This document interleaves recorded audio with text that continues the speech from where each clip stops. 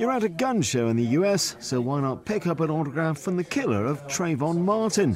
Sitting quietly in a corner of the exhibition in Orlando, Florida, George Zimmerman signs photos and is ready for a chat, revealing a slice of life for the controversial figure who was acquitted of the murder and manslaughter of the black teenager last year.